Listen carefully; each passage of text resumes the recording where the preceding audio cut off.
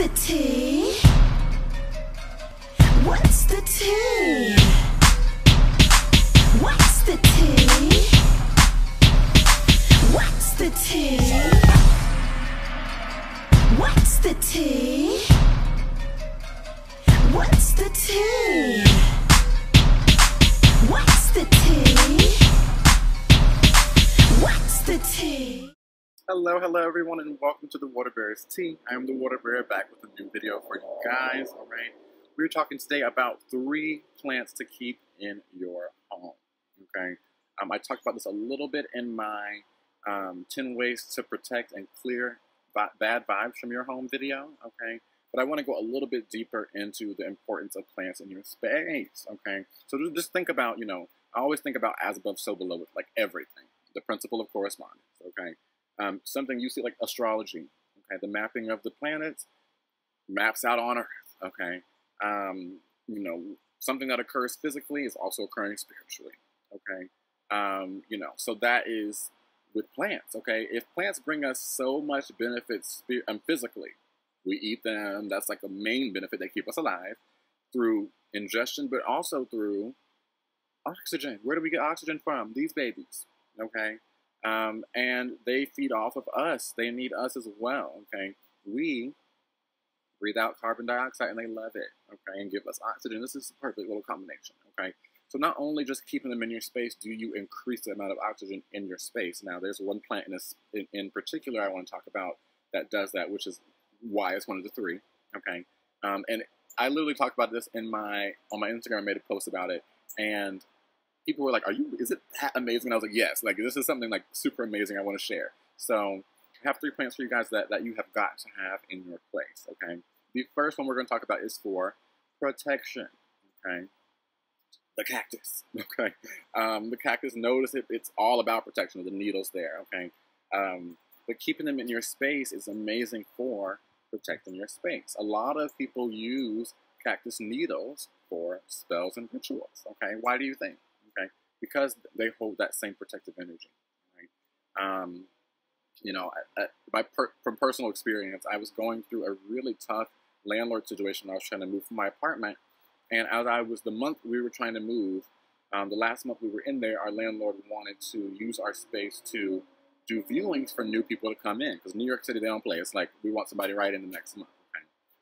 Which was fine, but I wanted to make sure that they only did it like a couple days a week at certain time frames, okay? Because number 1, I work from home and I have a spiritual business, so the energy is very important to me. So I don't want people just tracking in their energy when I've worked so hard to keep my space clean and at a high vibration for myself and my clients and all of it, okay? Just in general, okay? And so I was not really vibing with the amount and the frequency they wanted to come in. They really wanted to come in every day for like a 4-hour period. I was like, what the no, that's not, helping us at all. And every time I tried to compromise, they ended up putting more restriction on. They were like, well, we have a key, we can come in anytime, and I'm like, oh my God, it was just really, really tough to deal with. I called so many different people to try and, negotiate and, try to stand up for my rights and things. Then I said, you know what? I'm energetic. Let me use energy. Let me one up you, okay? I went and bought a cactus because I've read on their protection, okay? When I tell you, this is the craziest thing, this is why I'm making this video, okay?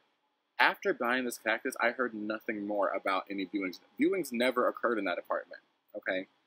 Literally after having this cactus, and it was shortly after my birthday I bought this cactus, my landlord called and said, you know what, we're actually going to do the viewings after you guys move out. And I was like, oh, are you? Okay. What do you think? All right, so amazing for protection, okay? Also, these are great gifts. I keep trying to show this, I added a little succulent, okay, to this one just because I wanted a little company. And they both don't need a lot of water, so they kind of can have, have a little habitat here, okay? But they are also really amazing for longevity because cactus can make it through it all, okay? If I didn't water it for like 2 months, it would be chilling because it has the water within, okay? And so this is also a great thing to have in your space if you're going through, like I was going through, tough times when I was in New York City at that certain time, dealing with those people, also dealing with my move, okay? And so this was a great great cactus, a great plant to gift myself because it literally boosted. Number one, it protected me, but it boosted me and kept me pushing through. Okay, that last month when it was very difficult trying to find places and a lot. Okay, so cactuses are amazing. Okay, for protection. All right, really, really great, and it's also really great gifts for people as well. You know, if someone's going through something, really great energy to keep them pushing is using the cactus. Okay, and gifting this to them. Okay, they also hold strong meanings. You know, my really good friend has always loved cactuses. Even her and her husband, like I was at their wedding. I was the bridesmaid of my best friend, her bridesmaid. But you know, and they bought each other cactus socks. They love cactuses. Okay, and so that means to me, number one, longevity in the relationship, but also they must be strong energies. Okay, and are very protected because they have so many cactuses around them. Okay. The second energy I want to talk about, the second plant, aloe. All right, aloe vera is amazing. Okay, for healing. Okay, and again, as above, so below. So if it heals us physically, what do you think it does spiritually? Okay, I always keep aloe in my bathroom and also in my bed. Okay, places that deal a lot with health. You know, I'm clearing my energy in the bathroom, and then where I sleep and where I do a lot of spiritual work. Is in my room, and so I keep aloe there for healing purposes. Okay, if you're going through shadow work or internal healing, going through lots of different things, aloe is amazing for. I love plants so much. I'm just like stroking them as I'm talking, get distracted. Aloe is amazing for healing. Okay, just in general. Like I noticed I've used Homegirl a lot. I've got a few more upstairs, but she's been used a lot. This is my first aloe plant. They also produce little babies that come up. She produced 4 babies, so they're upstairs, and I use them as well. But anything. One time I had, if you notice, you kind of can see a little bit, a little darker here. I got a really bad infection because I'm allergic to like cheap metals, and so I had earrings, and I wore them for like not even a day, for a night. And I woke up after, and this whole part had split and was bleeding and all kind of nastiness. Aloe, within a week, clear, like gone. Okay. Recently as well, when I was flying down here, I had my headphones in because I was literally, the flight lasted, like I think I got home at like 7 p.m., but I was in the airport from 7 a.m. It was like a long connections and everything, so I was in the airport for like a long ass time, like 14 hours almost, or 13, 12 hours, and my headset was always on because I just, I'm from New York, I keep my headset on, you know what I'm saying? So having that on for so long, the sweat and just things from, the plane and stuff for like 14 hours, it made my ears, I have very sensitive skin, okay, Virgo rising, very sensitive body, okay, and so I got a rash on my ear, the same ear, okay, and aloe, within that night, the next morning, it wasn't itching anymore, the rash was gone, so aloe is amazing. I've used it for burns, I've used it for, what are other things I've used it for? So many different things. Acne, if you have like I always get like an ingrown hair if I shave, especially for dance, I used to shave a lot and get terrible ingrown hairs, okay? And especially when you're dancing on the ground and stuff, those ones on your butt that like really hurt. I would put aloe on it at night and then wake up and the pain would be gone. Okay, so amazing, amazing, amazing to always have around. And also for these spiritual benefits. I have a lot of other things in my space that help me with healing, amethyst crystals, lots of different things, okay? But I do know that aloe enhances healing as well. So if you are a healer, even having these in your space can help that as well, okay? And lastly, I want to talk about the snake plant. This is the one I was talking about with hella oxygen, okay? It's one of the easiest plants. Also, all 3 of these are very easy to keep alive, okay? When I was in New York, I can't just go outside. I can't like, here I love it because I can water them and sit them on the banister there. You see I have a little pot there. And they can get some sun, they can get outside and just really flourish, okay? But in New York, they have to stay in my room, and I had like 2 windows, but I didn't get a lot of sun, okay? And so certain plants in my room did not make it because they didn't get enough sun, all right? But these plants don't care. And even water, sometimes, I travel a lot, and so if I was traveling for the week or something, I would come back and they're still living their life because they don't need a lot of water, okay? If you overwater them, it's not the best. And I've overwatered my aloe before, and they started turning like soggy, and I was like, oh my God. And so the snake plants even got a little bit overwatered from couple days ago, so I'm going to keep it sitting outside to let it air out a little bit. But snake plants are amazing. I literally wrote a whole Instagram post all about snake plants. They are such an amazing plant, mainly because they produce at night lots and lots of oxygen.